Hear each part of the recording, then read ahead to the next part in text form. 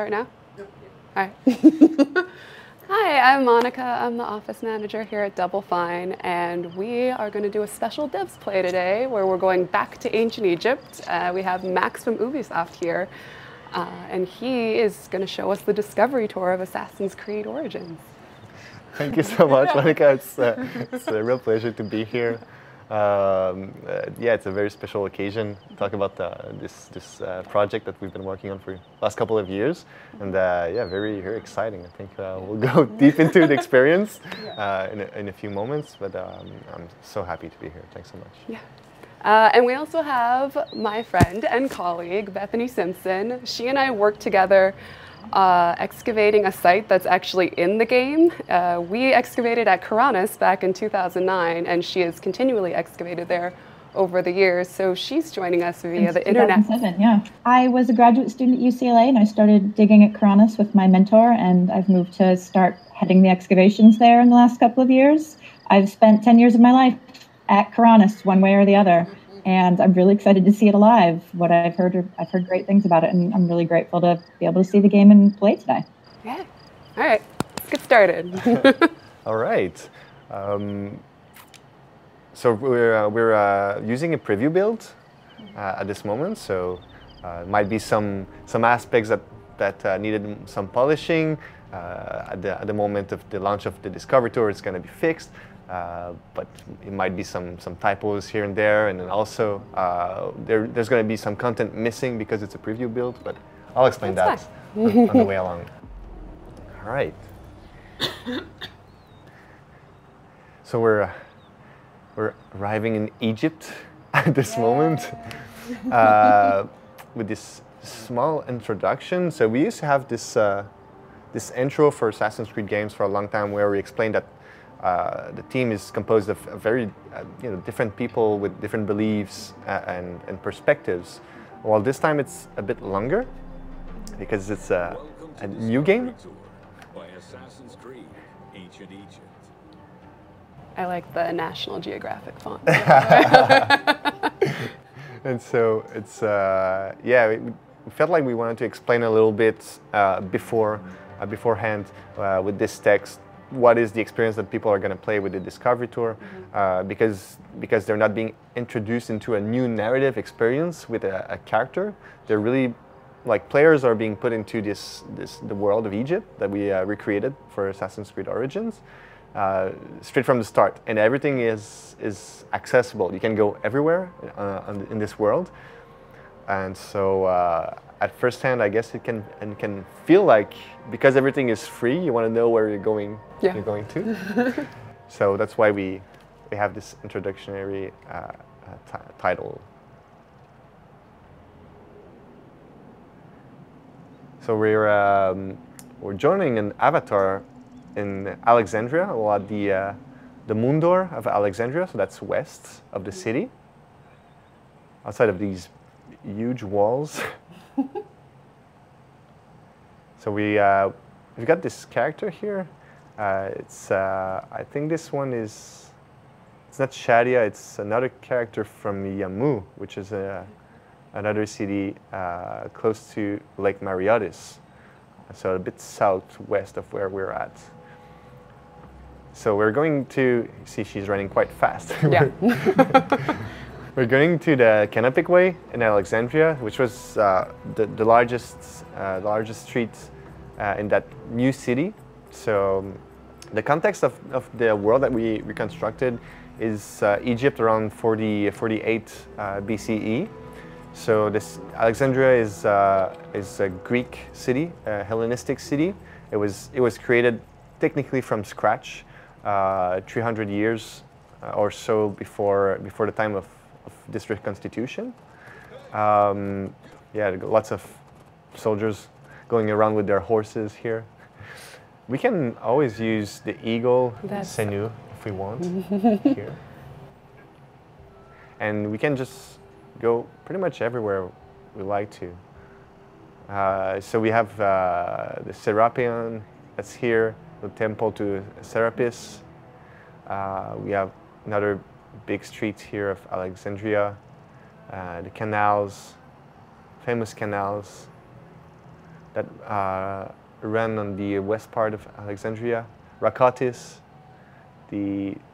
technically the former Egyptian village, or a name associated to Alexandria as being the build, the new site. So a way for Egyptians to say that they despised Alexandria because it was a Greek city. So I was going to school for ancient literature, and my school had excavations that went through the summer in Israel. So I started doing that, and then did that for 2 summers, and then for the Egyptian dig at Karanis, I basically just emailed the professor and asked if they needed a registrar, and they did. So, Bethany and I were in a tent in Egypt for 3 months. Yeah. That is. It was very romantic. It was. The sense that that's very impressive. Key, it was very old school. We were in tents. We were in tents. There was a house, but we weren't allowed to sleep in it. It was just for offices. Well, you had to be true to the experience. The tent really feels like. They were big tents. They fit 2 of us, and they had electrical outlets. Yes, so but no fans or air conditioning or anything luxurious like that. When you got running water in the house, that was good. there was. Well, except that time when the pipes broke and we didn't have water for 2 weeks, and no one could shower. And that was a hell. It was a very authentic archaeological experience. There was a thunderstorm at one point, so we all basically tried to wash our hair in the thunderstorm. Oh, wow. It actually downpoured. It was really sad. That's amazing.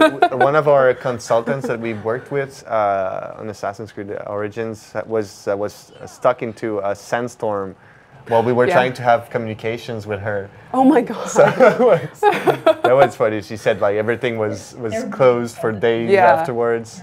I don't like sandstorms. The real struggle for Egypt and Egyptian sites, especially for archaeology. Yeah. You've been like brooming away pottery and Astrakhan for weeks, and like no. We're just cruising here. We're on the Lake Mareotis. There's this big trireme here. It's going out on that what used to be a very massive sea just south of Alexandria, and it's reduced to like 20% of its former glory. Yeah. The area's all swamp at best. Yeah. Now it's like lots of fields. They use a lot of irrigation in the area. So it has changed a lot. It's a big challenge both for archaeologists to understand everything that they visit and try to put themselves into a perspective of being like 2,000 years ago, 5,000 years ago, with what is on site. Yeah. Even the landscape itself, the land and the water are so different without buildings or anything. There's land now where this lake is, Exactly. Yes. This is impressively large. I've seen maps of the lake, but this looks bigger than I would have expected, and I'm sure it would have looked like that. With feluccas everywhere, like let's try to ask for a ride. Oh, you can don't board swim in other it. people's. Oh. Yeah. Well, it's not the Nile yet. It's probably okay, but I don't know. Back in the days, I mean, there's you have a everyone had parasites from the Nile water, so it doesn't really matter if they swam in it or not. Even the king's mummies have sign of waterborne parasites. So it's I guess it was a real struggle to get water. You have and crocodiles here. There's a crocodile. Maybe there's one. Yeah. There's one just over there. It's filled with crocodiles and the hippos. Oh, hippos. What really amazed me? Do they interact in the game level? Can they jump up and snatch you? In the Assassin's Creed Origins, they will need to feed, so they will attack other animals or humans when they feel threatened. And then, but here we're in this version of the Discovery Tour is adapted to be more accessible to a broader audience. So we removed all the conflict, all the narrative. So you can go everywhere. There's no pressure of anything. Great. You won't feel threatened. In the No regular unexpected game, hippo attacks. Good. yeah. In the regular game, can you kill a hippo to prove your manhood? Is Well, you can try that a to thing? attack one, but just like in real life, hippos are. yeah, they're terrifying. Yeah, it's a very yeah. strong animal. It's actually still the Yeah. most dangerous animal on Earth. Yeah. And They're very angry all the time. I don't know why. all right, so My students are still shocked to find out that hippos are dangerous. They're just like, oh, they're those cute little cartoon animals in tutus. No, they're even dangerous in the cartoon, though. They crush those alligators. That's not. all right, let's take another person, another character. So that's a thing that we wanted to give access to is to have multiple characters, like freely accessible. You can just go into the menu like I did and choose the character that you like. You have Egyptian characters, Greek characters. You can play as Bayek, as the main character from Assassin's Creed Origins. You can play as Aya, who's another character from the game, or you can play with Julius Caesar or Cleopatra or her super brother Ptolemy the 13th. No, thank you. So the special part with all of these characters is that we wanted to give access to all of them, even though they were not meant to be seen on camera like full time like Bayek would be. So their animation is not as perfect as it would be for Bayek, for instance. So if they're riding a horse or a camel, for instance, we might see that there are some imperfections, but we felt like giving the ability to have these characters available was more interesting than the boo factor of maybe having some glitches in the animation, for instance. So it's 25 characters that you can choose from. Okay. Does it interact with you differently depending on who you pick, or it's just doesn't matter? In terms of if you're a Greek man like this and you go around, it's the same controls. So you can climb everywhere. You can climb up the pyramids. Use the boats like this one. Use a reed boat also if you want to. And then there are some special features that I'll show a bit later on. And then the perspective changes a lot depending on the character that you're using. So again, like using, driving your own boat, being Cleopatra or being a Greek peasant is quite different. Yeah. So we're going close to Yamu, which is today's called Bernagi, if I'm correct. If my memory is fine. All right, lots of swamps and marshes. Yeah. All right, let's just take a bit of a walk. We're not scared of crocodiles. We know they're not going to attack us here. So it's, the tricky part as being a historian working in a video game company is that you want to give access to information to the development team to inspire people, to give them access to understand what was ancient Egypt like at the time of Cleopatra and Julius Caesar. So the great aspect is that everyone has already has a perspective of ancient Egypt. It is quite far from what we've achieved here. What people have in mind most of the time is Elizabeth Taylor's Cleopatra, or maybe other more modern movies, or even video games. Historic video games usually target very old Egypt, the time of the pharaohs. And the subject that we have here is very different because you have both the feeling of ancient Egypt, the culture, the richness of their literature, the temples, their beliefs, their ways of life, and at the same time you have the shock of the Greek and Roman presence. It's a form of colonialism at the same time. So it's a subject that is very interesting to talk about in a video game. It doesn't feel like it's not a pink glasses version of Egypt. It's very, yeah. And do you talk about native versus Roman or Greek Egyptian?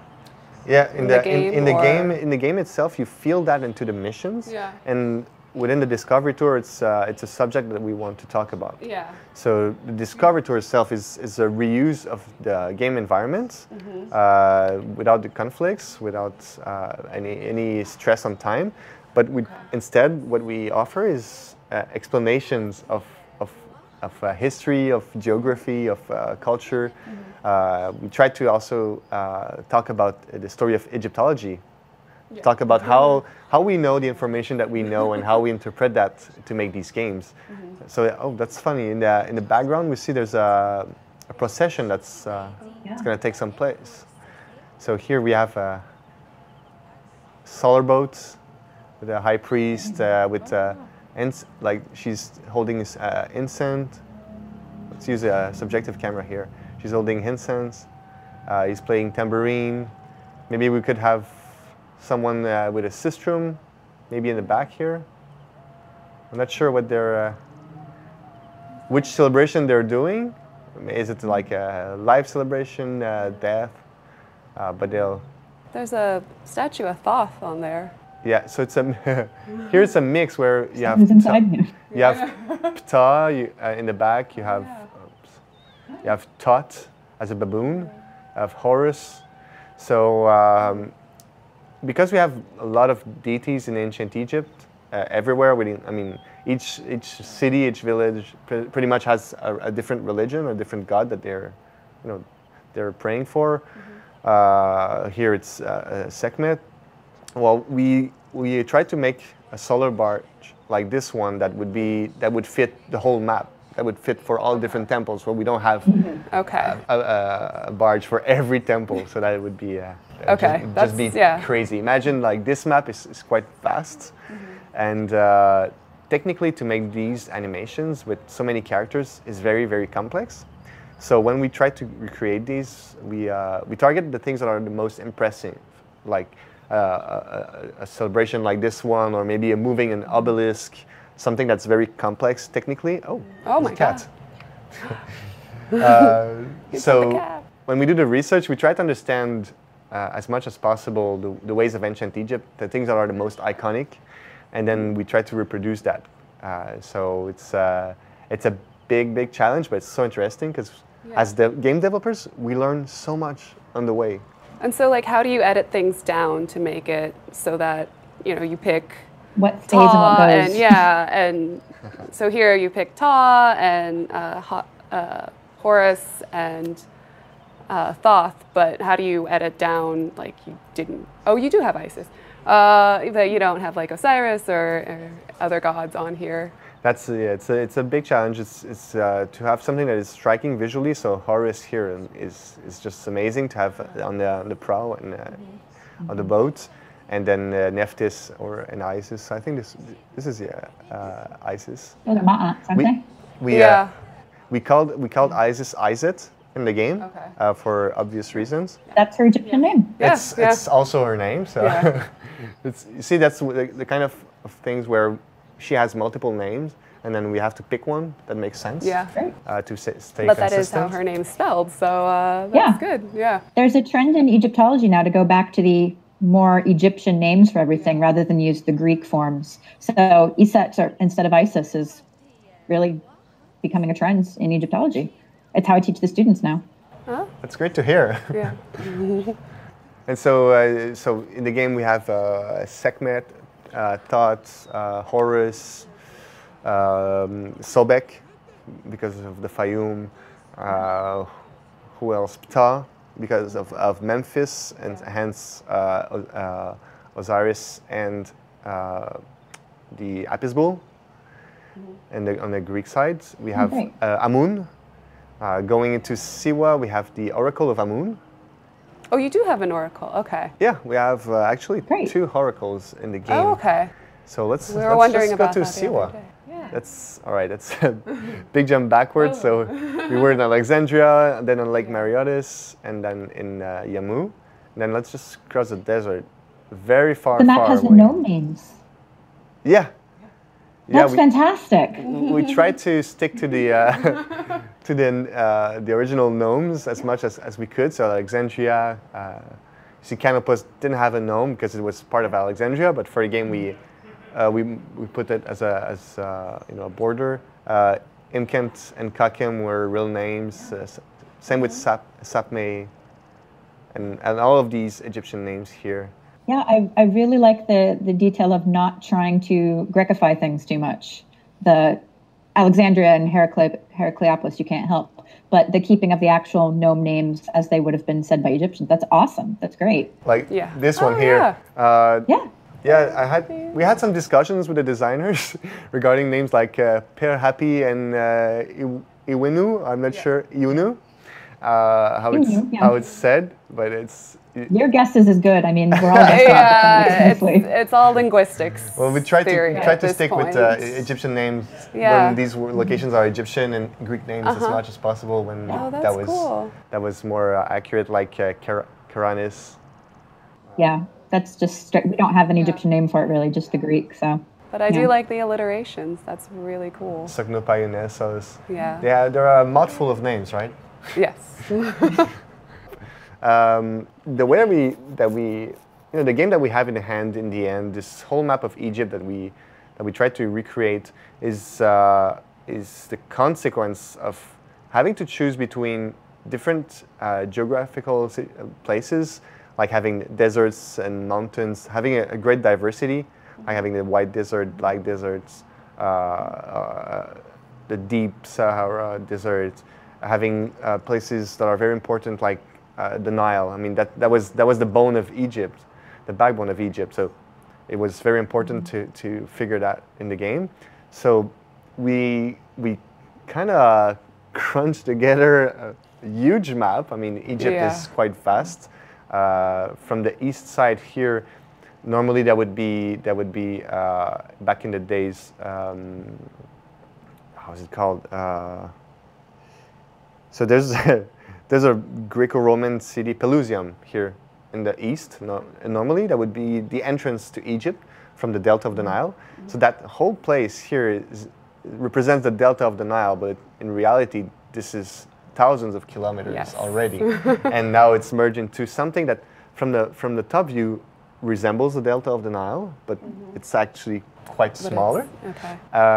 Then Alexandria, which was really the western part of the delta, north of Lake Mareotis, and then here we move into the western part. That's actually Libya. Yeah. If you compare with the real time, real map. Much farther, so far away. And then moving south back to Siwa links you, like, narratively it makes a lot of sense, but it's a tough process for us of trying to understand all of these places that are interesting to show. Like Balagre is here. It's a Greek.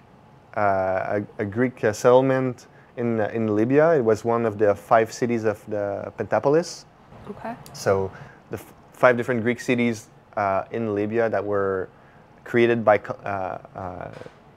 people from Thera, from the Greek islands, way before Alexandria was actually built. So these Greek settlers created the city of Cyrene, which is today a very, very interesting archaeology site. That was found anew in the 20th century, at the beginning of the century, and then that was mostly lost and forgotten. So knowing that that site was very important for a narrative, knowing that it was visually very striking, that's how we come up with knowing that it's on the western end of the map, and then going into the Green Mountains of Libya, and then down to Siwa. That makes a lot of sense narratively. Again, like we know that Alexander the Great, when he went to Egypt, did the whole way to go to Siwa. Well, at least that's what is written in history, that he made the whole way to go to Siwa. And both in the game and in real life, Siwa is so remote. It still is a very impressive feat. But it's interesting to see that although this is a very small place compared to, I mean, all the cities that exist in Egypt, if we compare it to Luxor, for instance, it's quite small. But narratively, for the time of Cleopatra, it was very important because this is what gave legitimacy to the reign of Alexander the Great in Egypt, and then the reigns of the Ptolemies, and then Cleopatra. So it's, for us, these are the information that we take into consideration to create the map. And so how do you decide to cut places out? Like you don't have Luxor in here, or you don't have the Sinai Peninsula, which Cleopatra would have gone to seek exile.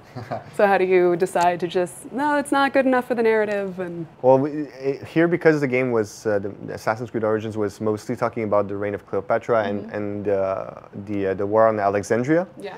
We really focused on this region, and then as a DLC, we moved into the Sinai region. Oh, okay. So that was launched in January. Oh. DLC in the Sinai region, and so Luxor is obviously a very interesting site. Yes, but that is a lot. But that has to be a lot of It things is a to lot cover. on its own. Yeah. Incredible. Whereas Memphis, for instance, even though today it's very different, it's mostly gone. It's in the suburbs of Cairo. There's almost nothing left except for a sphinx made of the alabaster sphinx that is not made of alabaster, and then monumental statues. The site was so important. I mean, it's the first capital of ancient Egypt. It's been a capital for many pharaohs, and one of the reasons why we have most of the pyramids around that region. So that's why it was very interesting for us to create these places. And visually, it's just amazing with that the Temple of Ptah in the middle. We haven't even built it as big as it was, but maybe a bit higher than reality, but not as large as it was. Very impressive place, full of canals, because we know that the course of the Nile has changed through time. It had an impact on the geography. So it's choosing the sites of the pyramids. We knew that we wanted to have Giza. Let's fast travel here, actually. Okay. Let's go to the pyramid. We knew that we wanted to have the Great Pyramid. Well, you can't go to Egypt without the pyramids. So yeah, it would be. Yeah. I tell people, like, no, you have to go to Giza. Yeah. Sometimes a pain, but you still have to go. Yeah. Although we were really excited because it still has the electrum on the top. So that's nice. They've never looked so nice before. Yeah. I know. I With some quarrying down at the ground level, that's really nice. Yeah. That was a big challenge because you like we know from writings that probably the casing stones were there. We're not sure in which state they were at exactly at the time of Cleopatra. It's possible that the pyramid already had been looted at that time, and so that probably gives us a legitimacy to create an entrance for the character. Yeah. Otherwise, if we said like the pyramid is not accessible because it hadn't been looted yet, it might be frustrating for people because they sure wouldn't be able. I'm sure it was looted long before Cleopatra's time. Oh my God, yeah. That's a big dig here sign, right? 3 intermediate periods before her, so. But I do like when you go to the electrum, some of it's kind of brushed off, or like pieces are falling off because of reuse or just general time. Mm-hmm. And so, like you see here, like the pyramidion, the capstone, we made it bigger than it actually was. Yeah, see right there, it's really cool. But like we thought, like hey, it's the capstone of the greatest pyramid. Like let's make it great. Yeah, yeah. Let's make it very visual and striking. So that because this is going to be the landmark that people will see from pretty far away on the map. And so it's very important that we can see it and identify to it. Whereas for the other ones, Saqqara. Yeah, yes, they have the bent pyramid too. My favorite. Yeah, you can on a clear day you can see from one site to another. Not this visibly, but you can see the edge of the step pyramid from Giza. When there's no smog. Which is not often, but. No, it's not. But it was important to show these, to show that pyramids are not just Giza and Khufu, but right. They would have been major monuments everywhere up and down that portion of the Nile that you could see at almost all times. And see like how monumental that was. I mean, here, I mean, we've used the work that has been done by Jean-Philippe Lauer, who spent his whole life at Saqqara, basically, and so like I know that now the museum of the step pyramid is named after him because of that, and it was important to show all of these different pyramids: the step pyramid, North Red Pyramid, Bent Pyramid, and even It goes to Hawara in the background, or? Hawara is even further in the Right. in the Fayum. That would be the Meidum pyramid that we see in the back. Oh, right.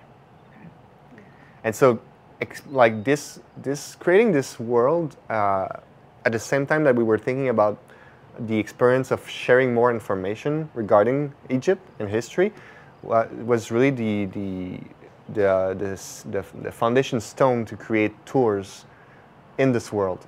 So the Discovery Tour is really about being able to explore, like we've been doing for quite some times now, being able to talk about Egypt for people that know Egypt. I mean, you can look at it, you can criticize it, you can use it as a mean to have a discussion about something that you wouldn't see in other entertainment products or very accessible mediums like this one. But from knowing that here that we have all of these pyramids, it created an opportunity for us to create tours about the history of pyramid making, the reason why they did it, and again linking the pyramids as necropolis to pharaohs from Memphis. So it's a very powerful. Yeah, it really shows how they're part of the same urban environment. We can even see here is Nitria, so to the modern day Wadi El Natron. So again, like we knew that talking that's about a lot closer in the game. That's not an easy drive out there sometimes. So it was very important for us to show this because we wanted to talk about mummies, about necropolises, the afterlife, and because we talk about mummification, we just needed to show where the natron came from. So here we show like different ways of extracting the natron that are not all genuine to that place. Some of these techniques are used somewhere else in Africa, even in Peru, because natron is basically salt. And so in Egypt, what they did over here was basically cutting slabs out of the seabed, and that was their salt. But here we also tried to show if water was flowing here, we could just evaporation ponds. Create bats and then remove the natron from here. I mean, I think the most shocking part for any historian or Egyptologist or archaeologist looking at this is that these are all things that we've never seen in other ways. I think it's shocking. Yeah. Because we've never been able to see the past as much. I think every scientist has a perspective in their mind of the things that they're digging, the sites that they're digging, the representation that they're having, which is not always this, obviously. This is based on trying to get as much information as possible, but everyone has a different perspective when they research, when they read a book. And so it's interesting here to see the contrast, sometimes to think like the perspective that we've been having on Egypt, does it make any sense? Or are we in the right direction? I think it challenges our knowledge a little bit. We were remarking the other day, like when you go to the temples, it's so amazing for us to see it painted, because we've been to some of these sites and we see them as they are now and we have to use our imagination, but seeing the temples with the flags in it and fully painted and like the plaster is still on it is incredible for us, you know? It's fun. And what a different perception you get. Yeah, exactly. Yeah. Like, oh, look how visible that detail is. Yeah. Let's go to the Sphinx and let's try a tour. Okay.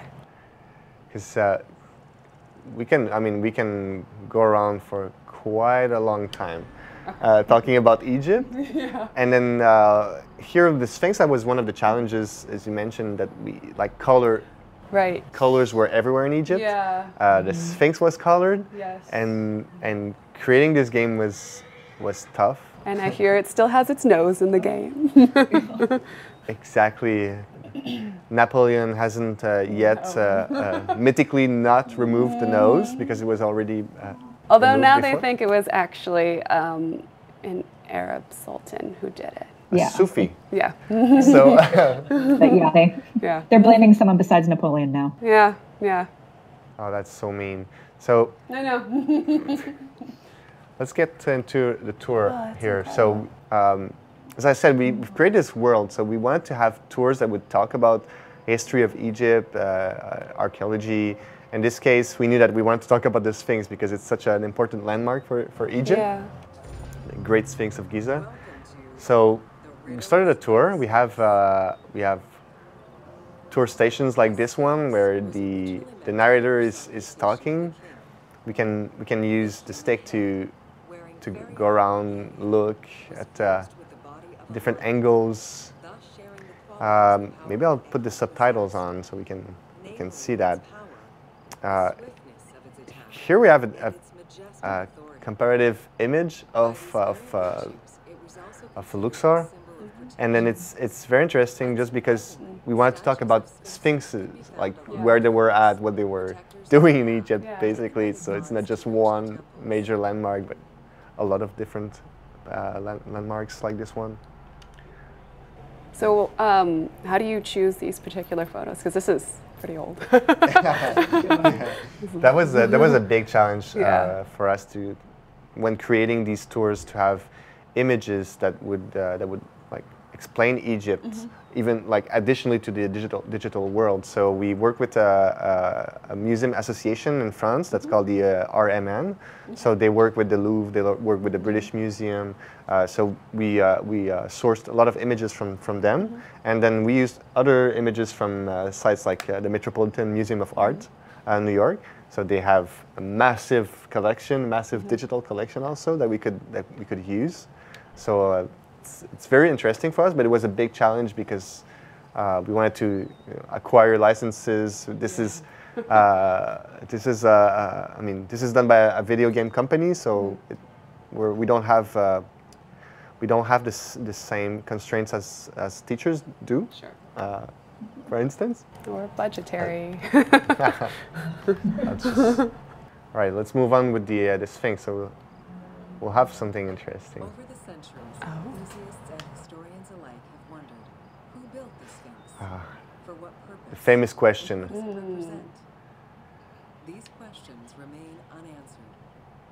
Several theories do exist, however, some more credible than others.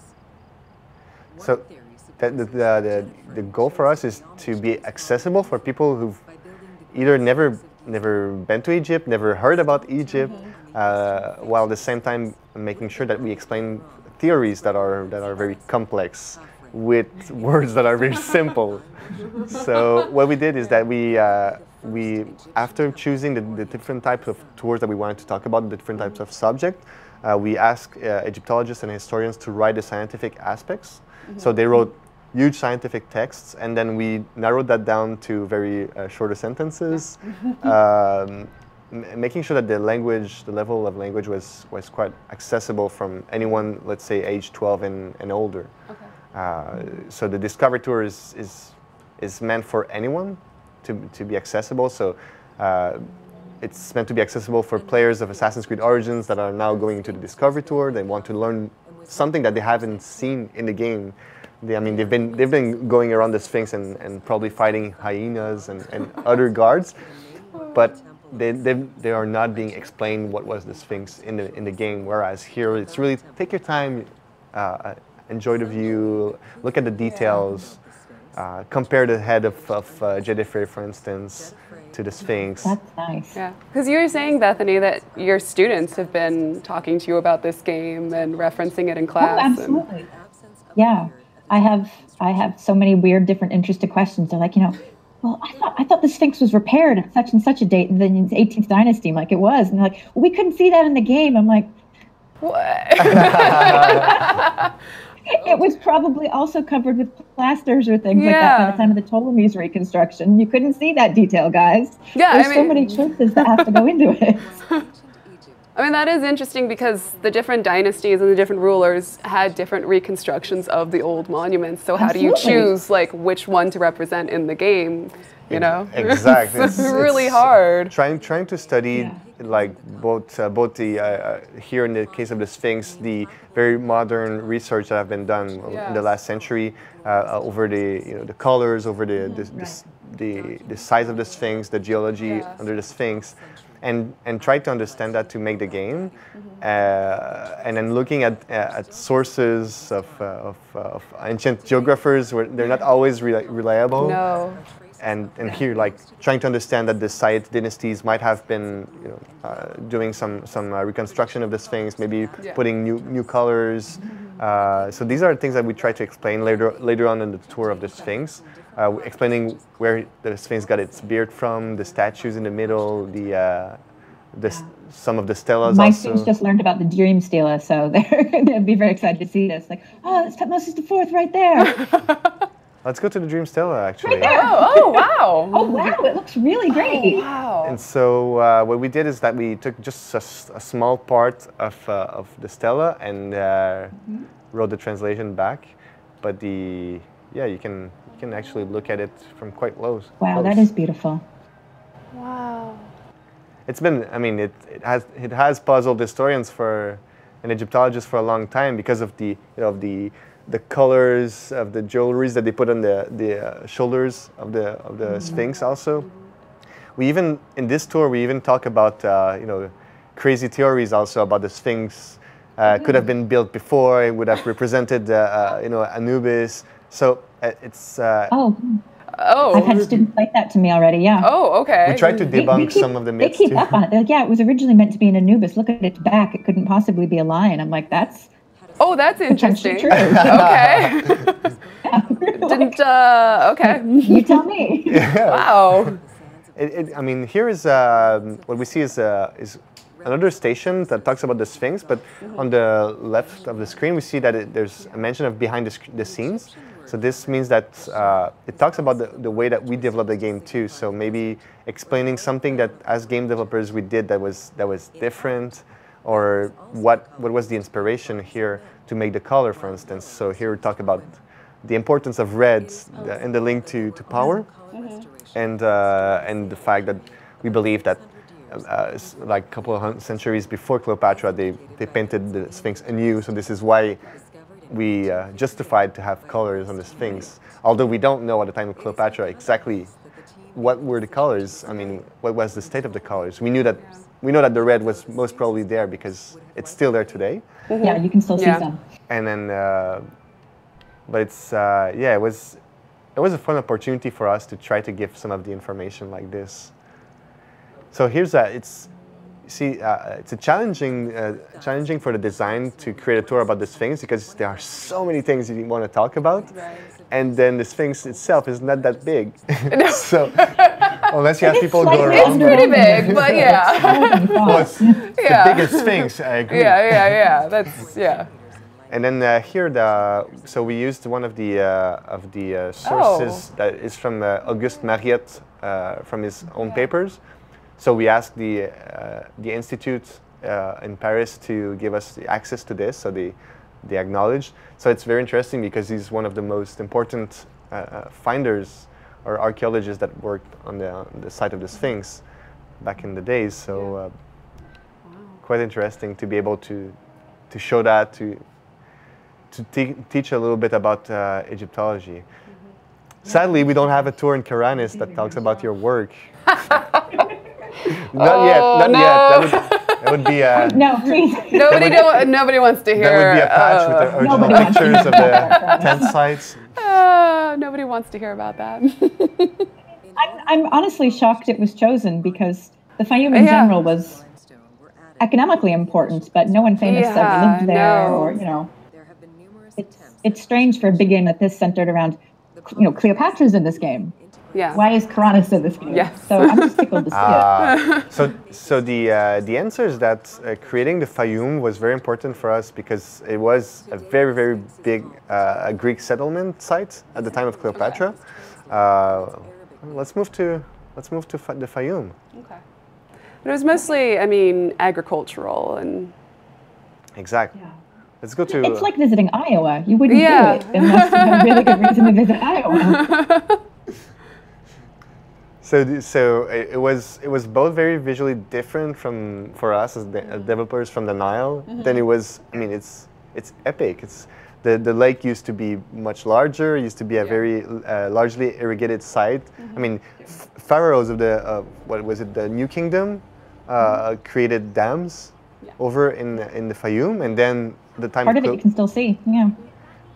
There you go. At the time of Cleopatra, they just enhanced, and the Romans even did a better job at irrigating until it went sour. But otherwise, at that time, it was a very important site, and so it gave us a unique opportunity to show also a very special religion, which is the cult of the living Sobek. Yes. Yeah.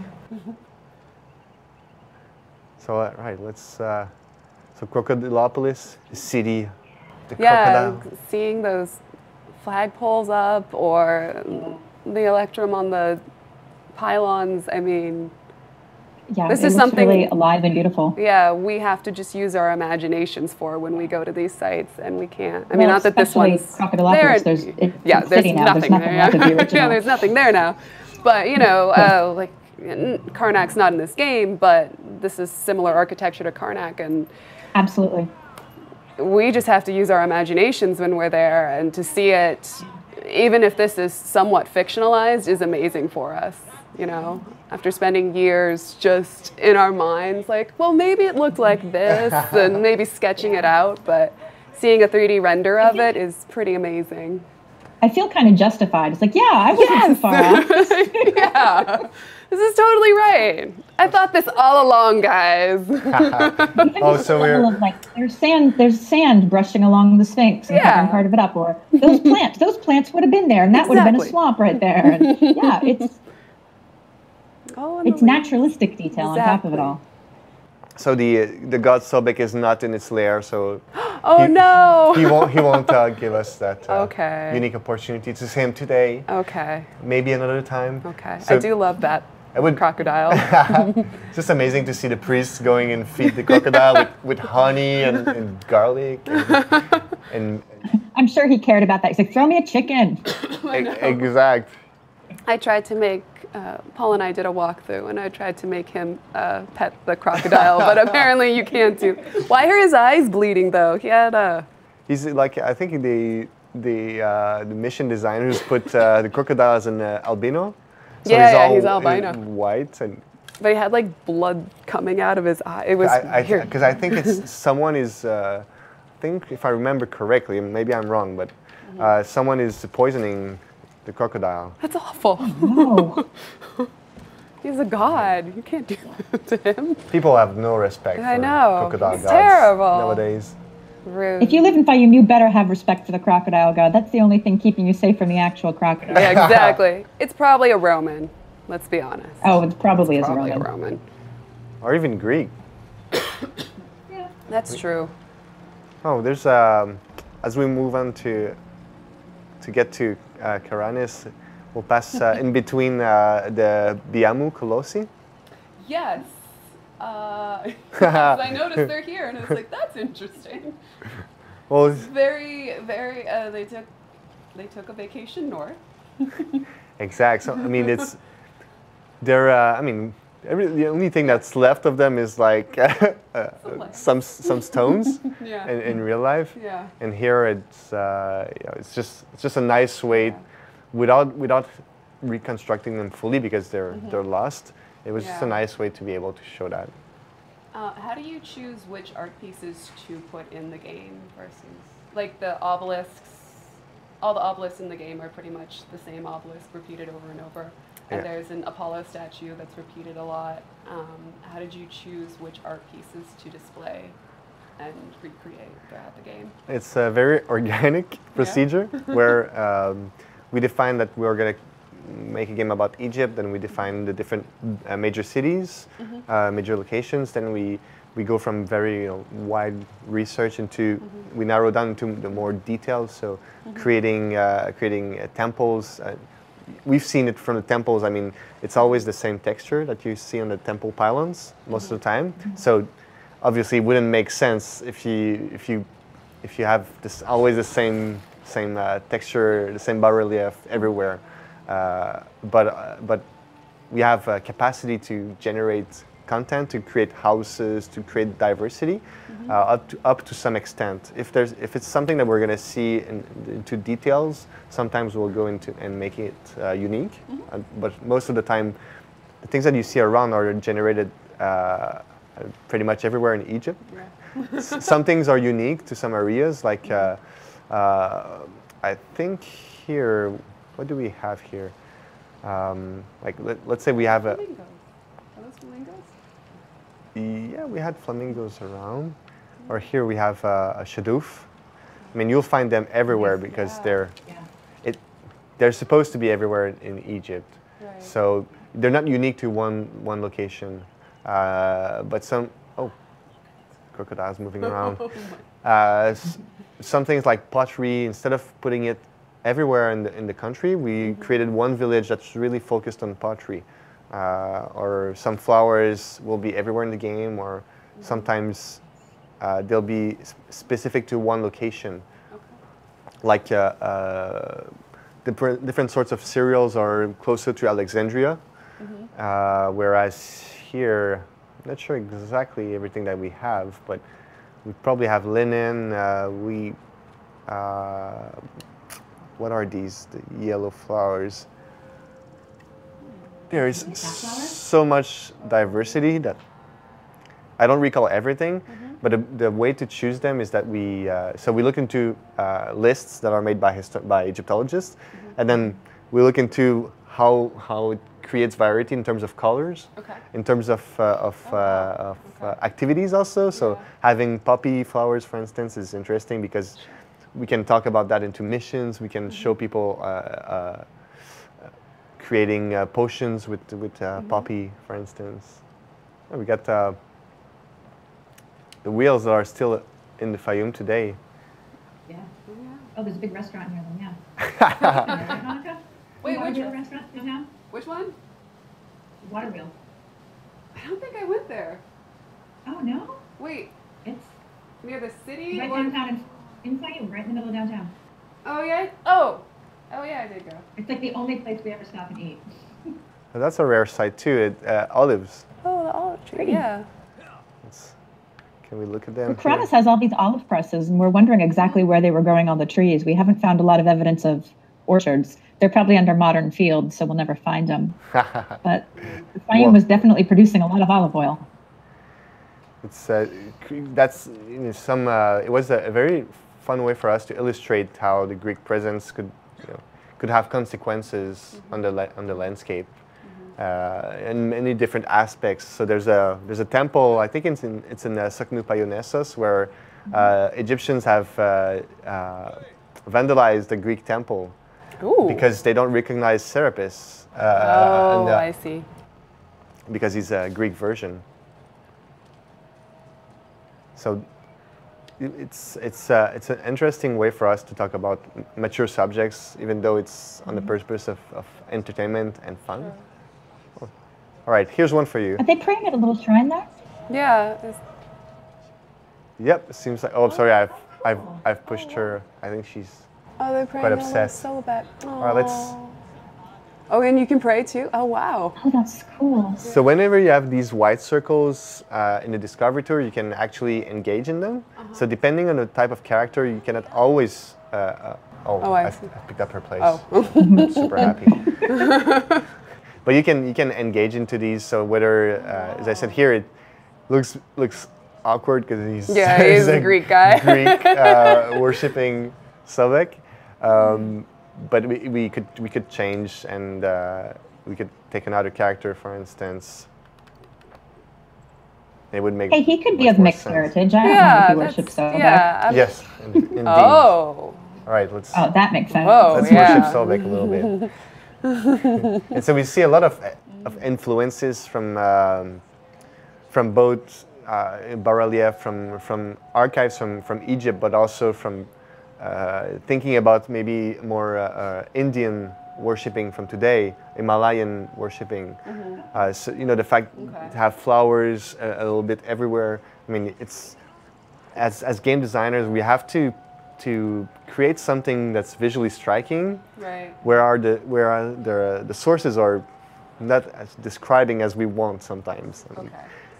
So we know that they're burning incense, so that's why you have incense burning beside. We know that they were giving offerings, but most of the time the details of the offerings or the way that it's presented is not always very. What is it off to the side of the statue? Is it bread or lamps, or what is it on the altar? On the altar here? Is one side incense, and then the other side. You have candles. Okay. But the other side? But the other Are side. they like little terracottas? It's a good question. Looks like more petals. Bowls with flower petals. Okay. Interesting. There's a lot of pottery pretty much everywhere. Yeah, well. Ancient Egypt. I made a lot of Is there a pottery, function in the game where you step on a broken piece and hurt your foot? Because that still happens to me all the time. Oh no. Famous ostracons and pottery shards. Pottery shards are everywhere. They're very dangerous. Yeah. Very dangerous.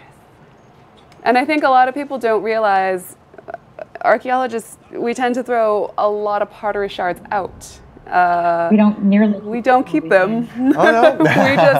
We just check them out. Museums are so full of that in their collections. Bags and bags full, kilograms each day of pottery that we record and then have to chuck. rebury in a hole or something like that. Yeah, but we don't keep it. No, unless it's diagnostic. I mean, there's nothing. If it's a chunk from the center of a pot, you can't tell anything from it, and so you just kind of. I like that to make a note of what it's made out of, and then by weight, not even by piece. Yeah. In museums, the thing that you will see in all museums the most are artworks called bowl. Yeah. So you go into a lot of museums and you look at the title and it's always like bowl, bowl, bowl. So it's pretty funny. What they're telling you is that is the one nice bowl they found. Yes. Whereas they had at least 15 broken bowls that didn't make the cut, you know. All right, some winnowing. Nice. So even here, like in terms of technology, it's complex because all of these people have to go from their home. They have to eat. Everyone you see in the game has an agenda. They have they're very busy people for ancient Egypt. They're eating, they're sleeping, or they have to go to work. So either to the fields to plow, or they may be they can go on a canal, work on the irrigation, trying to dig out some dirt, or here he's guiding his ox. At some point during the day. So if we were visiting at night, would we see different activities from the people? Would we see them hanging out on their porches and things? Yeah. In evenings? That's cool. They really they'll be drinking with some friends, talking. They'll be maybe one of them will take his magic flute from his outfits and play flute. All right, maybe they could be working in the fields like this. So. Well, she probably wouldn't do this, but yeah. Yeah, she's not dressed like she would do that very often, right? Oof. That's why. She's already tired. Like, I don't do this. You see, she was trying to remove flies away. Yeah. So it's something that in a video game like this, you don't see really like the flies because it's just too small for what you would see on screen. But as a team, it just struck us looking at sources from Egypt that flies everywhere. Yeah, there are. And you don't necessarily see flies around around Egyptians when they're idealized on their tombs. No.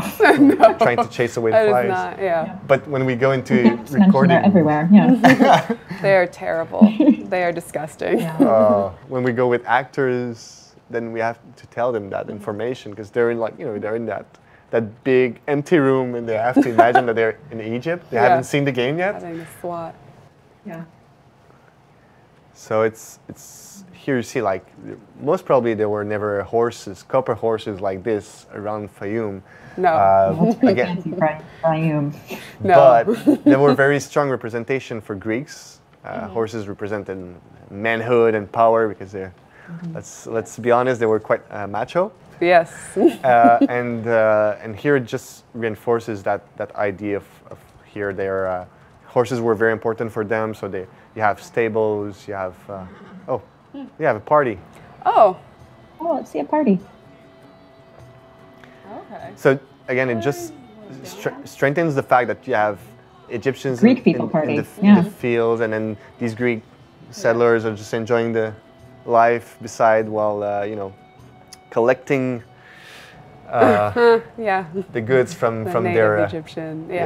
from the native Egyptian. So it's interesting for us to be able to talk about this. So that was the statue you were talking about. Yeah, the Apollo statue. Playing he's sitar. been covered up, I see.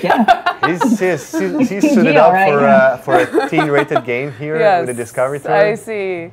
And so the one that's actually on display, I think it's in the British Museum.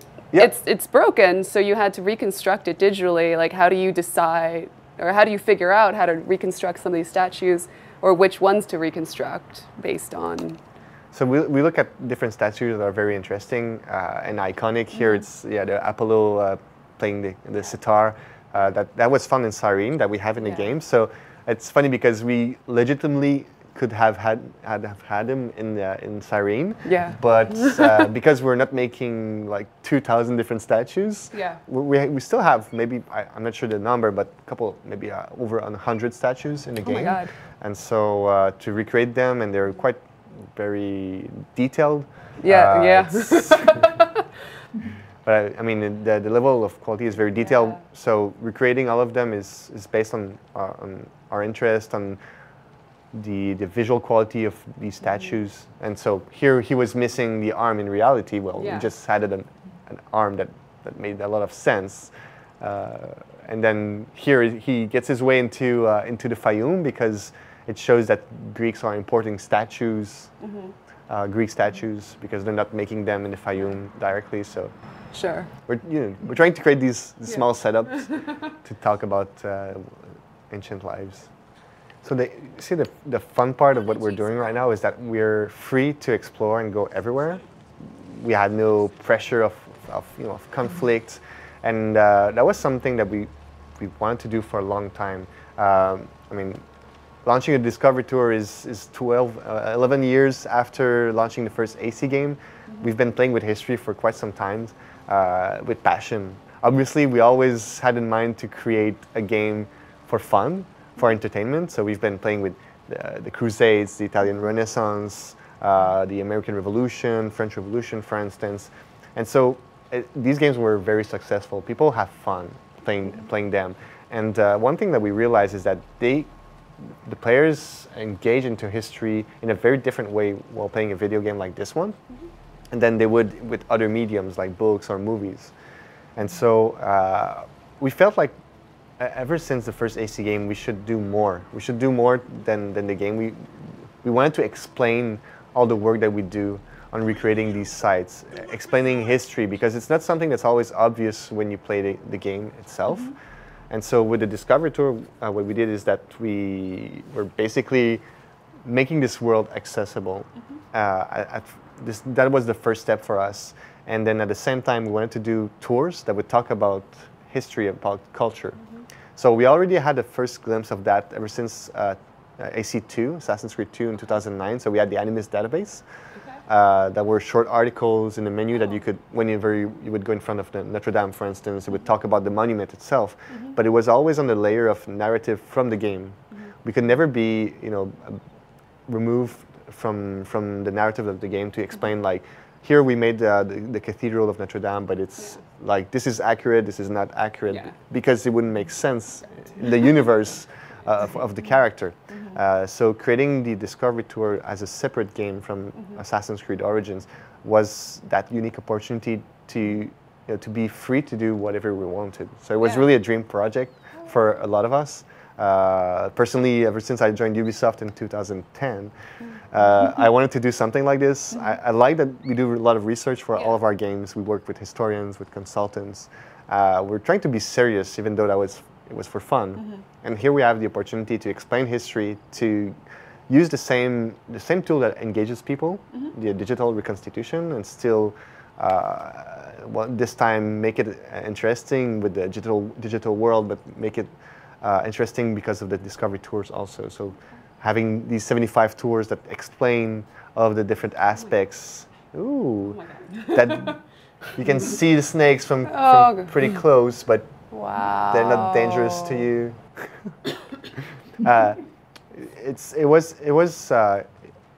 See, just having this come out is a dream project for a lot of us. For me personally, for Jean Guédon, the creative director, he's been dreaming about doing this also for a very long time, longer than I think.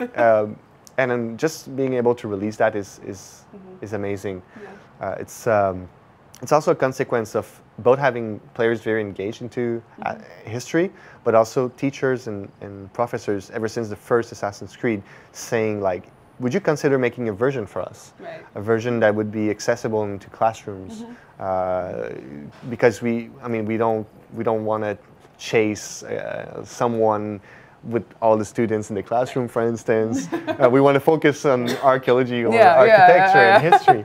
Yeah. So that was something that we had in our mind for a long time. We've been in contact with universities, with teachers for many years now, because we've been asked to produce a lecture to explain how we work with Assassin's Creed, what are our sources, how we work with history, how we do discrepancies. And so all of this was in the back of our head and thinking like, all right, maybe that's what we should explain if we were to make a separate mode to talk about history, to talk about Egypt, making it accessible in terms of navigation. I mean, it's fairly easy. We've removed any difficulty of any challenge of navigation, but you can still go everywhere. The tours are easy to follow, and then the level of language also is quite accessible. So we have around 6 hours of content. Okay. Wow. So it's a bit. Wow! And just the walkthrough is 6 hours? Yes. Oh wow! It's in the discovery tour. So you can go in a map here, and let's move to Alexandria, for instance, just very quickly. All of these blue icons that we see on screen are tours that talk about Alexandria. So here we can have a tour about the Great Library of Alexandria. So it's a dedicated tour that lasts 7 minutes and really talks about both the monument itself, talks about the people that were in the library and science also at the time of Alexandria. So it's really a dream project, a hard project for us to get this out. Congratulations. Thank you so much. And so we never wanted to replace teachers. That's not the goal. Yeah. The goal is really to give a tool for people to learn about Egypt. If people want to use it, well, that's fine. That's great. If they prefer to use other means to teach history for teachers, for instance, that's okay too. I mean, we just wanted to do this project for ourselves for fun, and then at the same time, giving something that's useful and interesting. Sometimes it is easier to get students into history when they have a personal connection to it. So here, even if it's a fictionalized story, they can walk through and have some sort of their own interaction with ancient Egypt, even if it's all false. But it helps at least get them in the classroom and at least get them interested. It's true. It really is. It's like, oh, now we sparked their interest. Here's where it diverges. Yeah. And they'll be more patient hearing the differences if they have an emotional connection or investment in the story or whatever. So exactly. Yeah. So this is Karanis.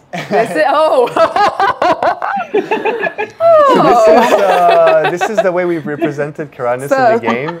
Much different. It's the most beautiful thing I've ever seen. I know. Very different. Well, it's a lot more than we've ever seen. That's for sure. So we tried to reproduce different sites around the Fayoum. Some of them we used a lot of archives that that we could access to. Some of them it was a bit more difficult because archives are more scarce. Yeah. Which is the case with Karanis. Well, Bethany is the one that is doing all the architecture. All we have for Karanis is 1st century AD and on. We have only like 3 whole buildings that might be from the Ptolemaic period at all. So you can basically make up this time period, and I won't argue with you because, I mean, I think it looks clearly richer than I believe Karanis was. Yeah. Like, if there's ever anything that nice in Karanis, I'm heartbroken that it's not there now. And there's no evidence. But yeah. Yeah, there's no evidence for anything nice. Wow. Certainly no gold cap pillars. Wow. Yeah, here I'd say there's a lot of liberties that we're taking. Yes. Yeah, sure. Sure. It's the only place in the game where we have colossal statues Yeah. as much inside a temple.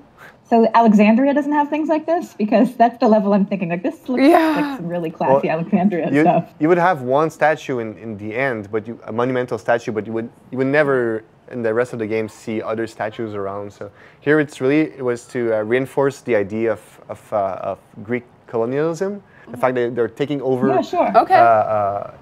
other Egyptian there's settlements. the Egyptian statues right there. Very and then, Ramsey-eyed statues. So yeah, Karanis is let's say it's the right name. Yes. And it's situated at the right place. Look like that. I will say, when you go to the people's homes, that does look very authentic. Okay. That starts looking very much like the Karanis we were at.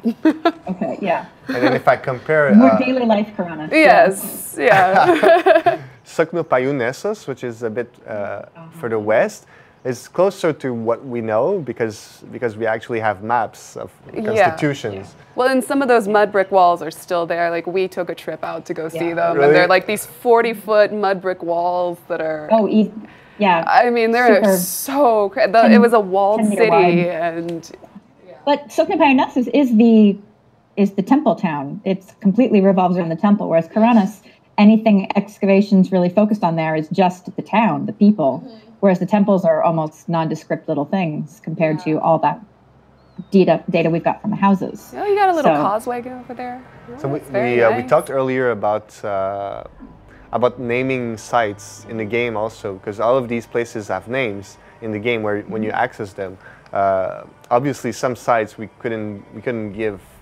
I mean, all the love we wanted to recreate them as faithfully as we did for, let's say, Memphis and Alexandria. But we still wanted to give them the name of the place they're situated at. Sure. So it's sometimes you had to be very creative when sites were created after the time period of Cleopatra. Mm-hmm. Or like if the only names that we had were Arabic names. We tried to avoid these while still talking about the sites that we recreated. Well, and some of these sites are still being excavated. And there is no published record for you to look at. So even if, I mean, yeah, we were giggling at the temple, but there aren't any real published archaeological records for you to easily access to recreate Karanis perfectly. Certainly not for this time period. Absolutely, So even if we giggle, I mean, your task of recreating these cities that are pretty much lost and still being researched is monumental. Now I can tell right away that must be Psychonauts because that actually looks like the map. From the top view, you know it's Psychonauts. There's the giant causeway and everything. Yeah, the causeway. I mean, there's no walls around the city, but it's to the west. It's the causeway still semi-exists, and it goes out to it's incredibly long. Oh, we walked on it. They just published it again. They did a map of every single stone of the entire existing causeway, and it goes almost all the way to the lake. You know. Yeah, I think it does here actually. There's the lake. You get pretty close to it. Yeah. Yeah, it's not as burning as it is right today. Mm-hmm. Like I know that now, if you go into Birket Karun in that lake, it will burn your clothing. Oh yes, because it's so salty. Yeah. You're warned not to go anywhere near it. Frankly, it's not a pleasant lake anymore. So that's very big. That was the big challenge for us, is recreating a world that was so far remote and so different from anything we know today. Yeah. It was a very fun challenge for everyone. Yeah. I mean, definitely when you go to the area of Karanis, that's just the regular people's houses. Like over towards this area, it is more authentic to what we studied. And whoa. What happened? Let's who is this lady? Oh, she's got a Bluetooth? We're cosplaying you guys. I wish we had Bluetooth capabilities at Karanis. I don't know that I'd wear a leather jacket in the it was desert. very hot. Well, it keeps them warm. Yeah. Oh yeah. Keeps We did wear pants moist. like that. Yeah. We had pants and boots like that. Yeah. Oh, I wish I had a tool belt like that. That would have made it so much easier. Why didn't I think of that? Layla is one of the accessible characters that we have. It was, you see, that reaction is just so valuable for us, for me at least, because that was the thing that we had in our mind. Like when you play with these characters, it's just priceless. It's just so fun. It brings you back to the fact that this is, in the end, it's a video game. Sure. Yeah. All right, let's. We mentioned Hawara. Let's try to go to see Hawara. Okay. Another site that is, like, unlike Alexandria and Memphis, we don't have that much information on Hawara, but we know it was so famous because of the supposedly famous labyrinth. All right, so as we make our way, you see that the interesting part of being crocodile. Wow. A historian working on the Assassin's Creed franchise is the ability as a scientist, who has a scientist background, to be able to use research tools to help team envision these places that are lost. So I graduated back in 2010 as Ubisoft was looking to hire a full-time historian. So they already had worked with historians before and on the different games before Assassin's Creed 3. And they wanted someone that was going to be there full-time and make the link with external consultants, with professors, for instance, that couldn't be at Ubisoft with the team all the time. So I started with AC3, that was the American Revolution, that was my background, the colonial era. So very far from Egypt. Yes. So in the northeast of America. I used to be to work in museums in Montreal. I was a guide tour back then, and then I was just fresh out of university when Ubisoft was looking to hire someone. Wow. So it was a big challenge at first. Yeah. Again, like you, from trying to seek the truth in university and research. And then moving into a company where the truth is interesting, but fun is even more interesting within these video games was challenging at first. Let's say it was interesting to see how we make these games, how production is very different from usual research. Where here, when we work on Assassin's Creed, visuals are so important to the team. I mean, we here for Ancient Egypt, we bought books about police force in Ancient Egypt. So we have 2 books from Oxford that are like 500 pages each, no image. And that's still very useful, but I don't expect the texture artist to look into that to make a texture of for guards in Ancient Egypt.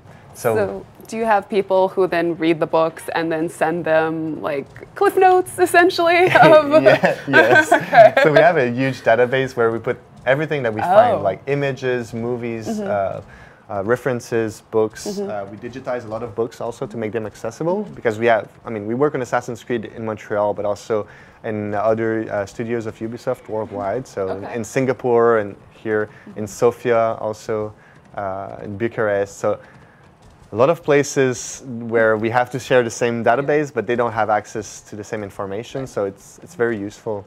And so I do a lot of reading and then trying to condense these books into like 2 or 3 sentences sometimes. Oh God.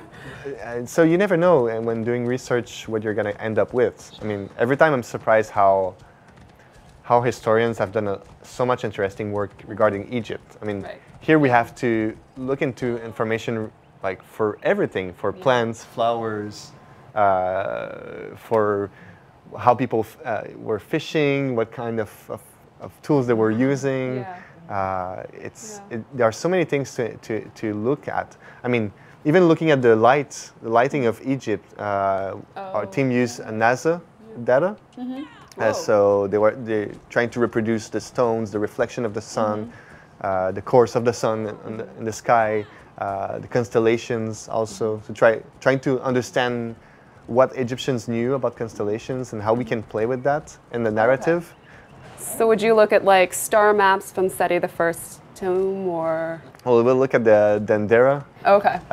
map. So that's why it's also featured somewhere hid in the game. Yeah. Obviously, it doesn't belong there, but it was a nice way to explain to people the constellations.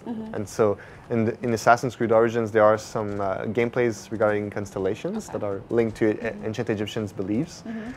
Here in the Discovery Tour, we didn't go so much into that direction because it was already covered in the game. But most of the things that we hadn't talked about, we were trying to go back to it in the Discovery Tour. And then how do you reach out to different professors and historians in order to get your information for the games? So we ask Ubisoft to contact them first. Okay. Because if it comes from me, I just tell them straight away the setting of the game, and so we contact them.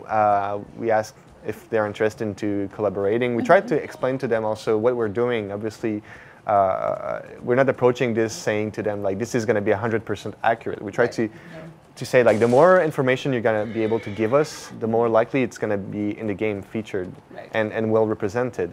So working with, for instance, historian Evelyn Ferron, she's a specialist of the Oasis at the time of Cleopatra, and so she said, you guys are crazy to work on this time period because it's not that well documented, and it's very complex.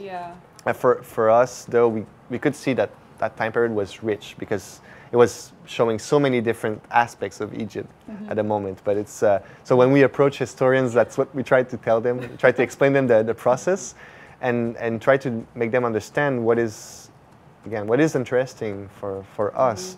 Obviously, we want to be truthful to the most important aspects. Like, I don't think we would do something that would make absolutely no sense for Egyptians as much as possible.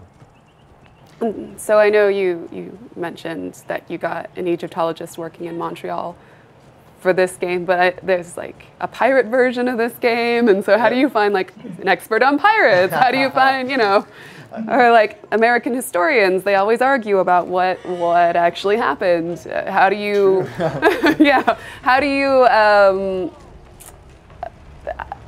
you deal with conflicts in people's research or theoretical opinions that they give you?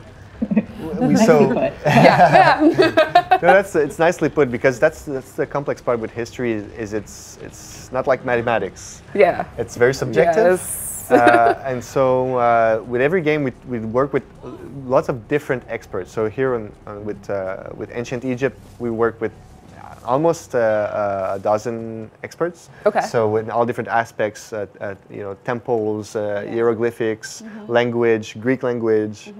And then all of them, we either contact them because of their publications, because of their field of expertise, or because we get to know them because they've contacted us before or something like this. Okay. So every game has a set of consultants. The American Revolution, we had François Furstenberg, who used to be a former teacher of mine in colonial history. And then it was very interesting to work with him because he was a specialist of George Washington. Oh, okay. So in a game featuring George Washington, it made so much sense. And then that's how we work with these people. It's trying to get their answers as honest as possible. Yeah. Working on subjects that are sometimes very sensitive. I mean, the American Revolution talks about genocide, so we worked with Native American consultants. Okay. The game being based was made in Montreal, and so our studio is located about like 5 kilometers away from the next Mohawk village. Okay. Close to Montreal, so it made so much sense that we asked for their perspective, even though it wasn't necessarily to understand the historical perspective. I mean, we were not asking to work with their historians, but more to understand the sensitivities towards their culture. For instance, they told us that ritual masks is something that is very sacred, so we shouldn't feature that in the game. The fact that names are unique, so the name of the character of the game is unique, and it's the name of one of the sons of our consultant that he gave us, because he said like, it would be an honor if you could use his name in the game, but otherwise we wouldn't feel comfortable that you use another name, because that would be someone's real name. Yeah, of course. So oh, that's great. It's really nice to as an historian to work in a company where that matters. Yeah, like to work with people inclusivity matters. That's really cool. They understand that. Oh no, I missed the track here, but can't die. So then, how do you deal with different races within this game? Because I mean, this is a really tumultuous time for race and identity in Egypt. So for us, it was... And that features really highly in the game story, doesn't it? Yeah. It's about the conflict of colonialism and imperialism and all these different racial conflicts. So for us, it's always a matter of doing our research first on history, as you mentioned, looking at different perspectives of different historians, so trying to understand historiography, looking at scientific data as much as possible. I mean, what are the roots of people living in Egypt? Who's living in Egypt at the time of Cleopatra? And then, so we know that 99% of people, inhabitants at the time of Cleopatra, are native Egyptians at that time. And then there's a minority of Greek settlers that are owning everything, or a lot of things. But at the same time, there are also temples and high priests that are very, very powerful still. So we could understand that and play with that in the game, and understand that theology is something that is very strong at the time, theocracies, and so understanding what is the relationship between the family of Cleopatra, the crowd of Alexandria, who are like, they have, of course they see the king or queen as their ruler, but they see also that ruler as their local ruler, not just like Egypt's ruler and the other regions around that used to be properties of the Ptolemies. And then how is Rome reacting to this? The fact that Cleopatra's father is totally indebted to Rome, that they actually brought him back to the throne, he bribed everyone. So, Ptolemies, not the greatest people. So it's really about trying to get as much information as possible. Like, it's not just about the landmarks, but about the people of Egypt, the famous people, the outcomes of important moments like this one. So this is pretty much how we choose settings also for most of our games, is that we look into what are the outcomes of important moments, of pivotal moments in history. Yeah, okay. So that hence the American Revolution, the French Revolution. Are those ibis eggs? I guess so. Crocodile. Oh, crocodile? Either that or crocodile. And so how do you reconcile, like, most of the historical records we have on Cleopatra are written like 100 years later and by a Roman or a Greek. Or by the people who hated her from exactly. the start. I mean, Egyptian culture, the genders may not have been completely equal, but women did have a lot of their own individuality and power, and Greek and Roman. Powerful queen, let alone. Yes, Greek and Roman were very patriarchal, basically the antithesis of each other. So you had these historians writing hundreds of years after she died, A, and B, they would see her as a complete threat because that was the antithesis to their society. So how do you separate their version of history versus what may have actually been true? So it's a shame because in this demo build that we have right now, I cannot show you but there's a tour about Egyptian households. Oh, okay. And there are tours about Cleopatra also. Yeah. And where we try to explain the way that we interpreted history in Assassin's Creed, and the way that, I mean, Assassin's Creed Origins or the Discovery Tour is a nice display of how we see history in 2018, let's say. Yeah. So the way that we interpret history is that we are aware at this point that Cleopatra has been depicted by her enemies mostly. We don't have her own writings. It's mostly everything that has been done by her enemies that wanted to get rid of her because she was, from their perspective, destroying Rome. So being aware of that information is something that helps us on one side. On the other side, you mentioned how gender equality was something that was much more a reality in native Egyptian society than it was for Greeks and especially for Romans. Yes. They were even even worse. less equals.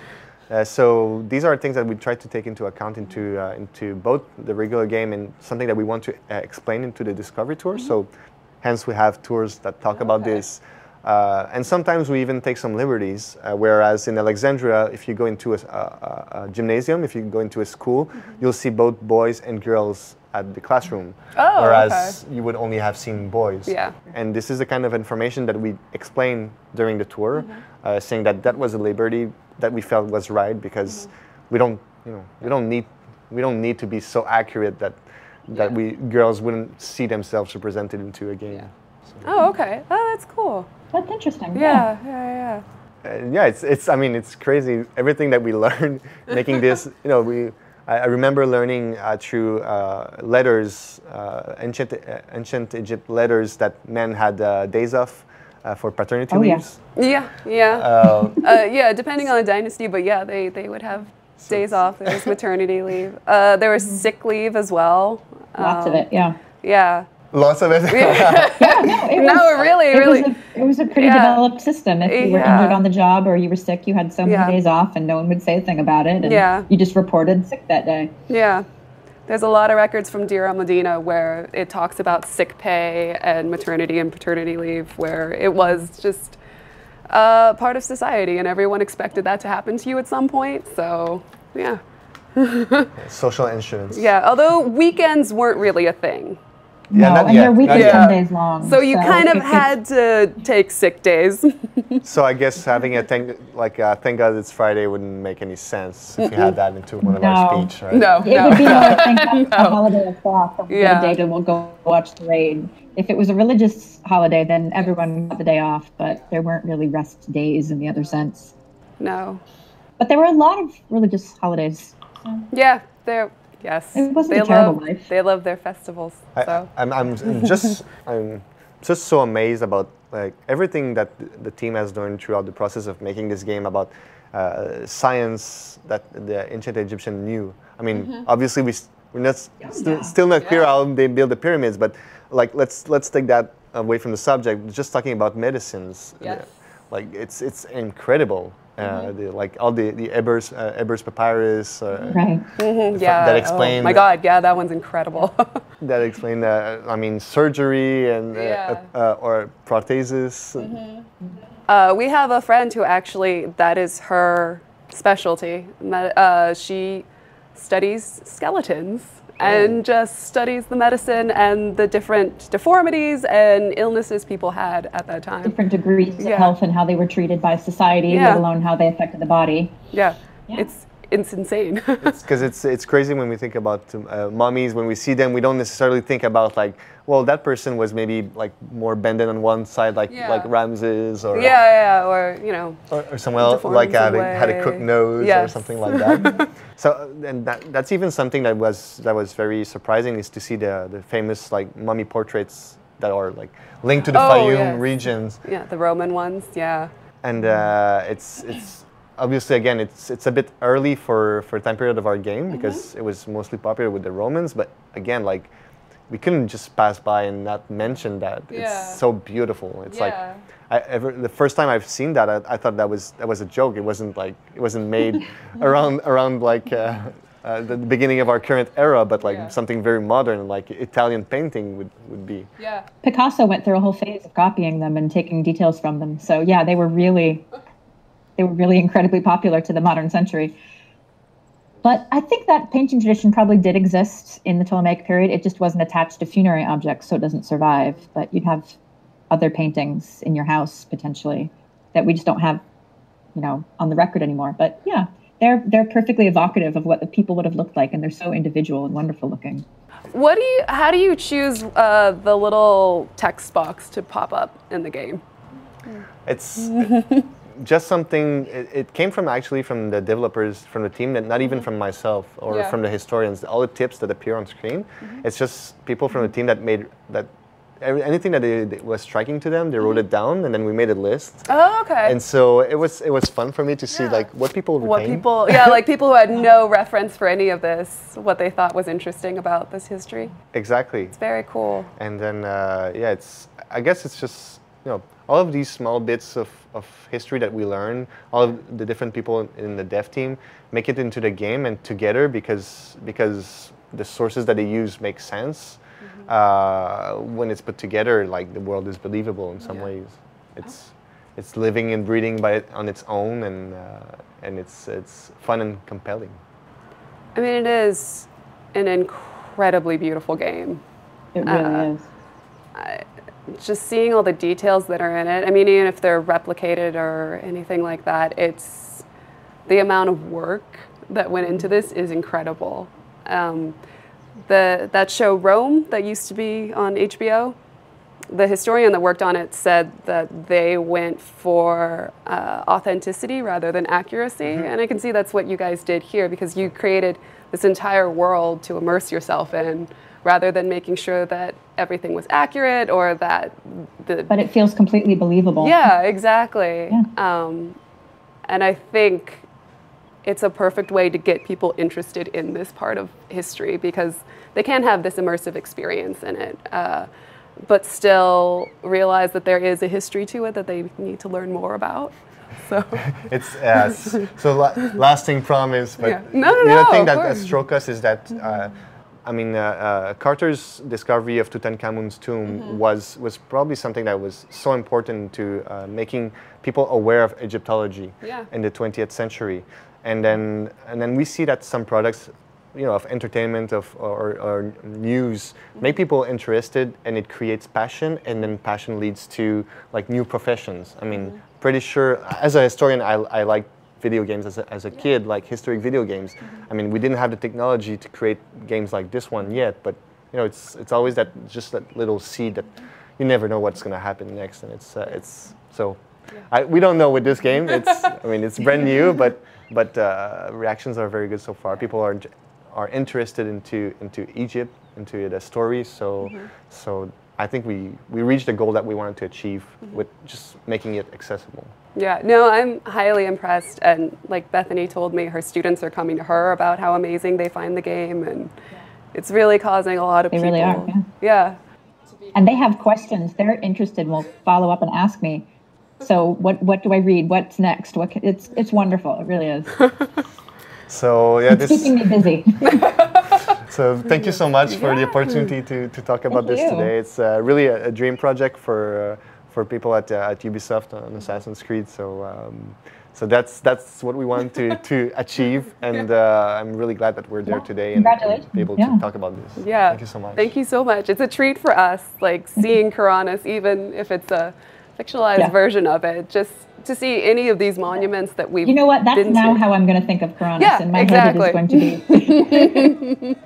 With Ramsey-eyed statues and everything, Absolutely. I've been talking down my town for too long. No, I mean, like I was saying before, we always had to use our imagination, and seeing it, even if it's not perfectly accurate, is still amazing to us. Great. So thank you. Oh, thanks so much.